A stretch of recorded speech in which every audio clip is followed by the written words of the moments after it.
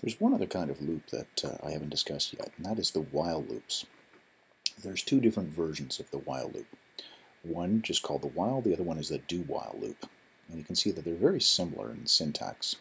There is a test condition that goes inside the parentheses after the word while in both cases. This is something that it will be evaluated to either true or false, and as long as it's still true, the statements inside the curly braces will be executed. The difference between the two of them is the do while loop will execute these statements at least once. So it's going to execute these statements, then it will do the test. With the while loop, it does the test before it even executes this once. So let's just, what I'm going to do is I'm going to generate some random numbers and I'm going to add them to the total and use the total as my test condition. So we'll say while total is less than 30, we'll keep looping. So total is equal to itself plus a random number. We'll say math.random times 5, we'll say. So the highest this can be is 5, or here we'll make them integers. Math.floor.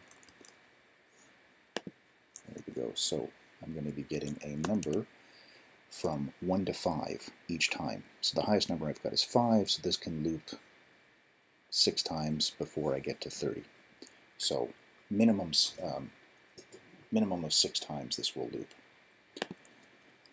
And we will write out the value of total each time. And as long as the total is less than 30, this loop will continue to go. So no loops. There we go. So my totals were 3 and then 7, 11, all the way up to 30.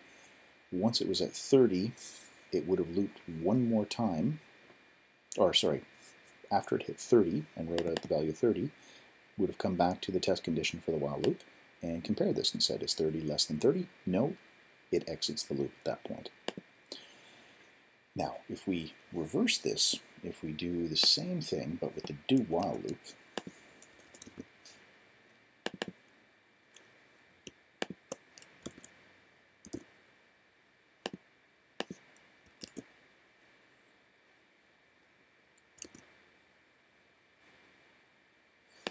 I'm just going to comment this out. There we go. Run this again. Same sort of thing happens. But we got up to 33 here, wrote out 33, and 33 is not less than 30, so it doesn't loop the next time. Now the difference between these, if total was 30 to begin with, I'll uncomment this,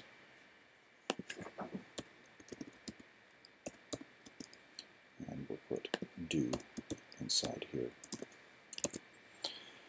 This first one, when we do the comparison, 30 is not less than 30, so this one should never run.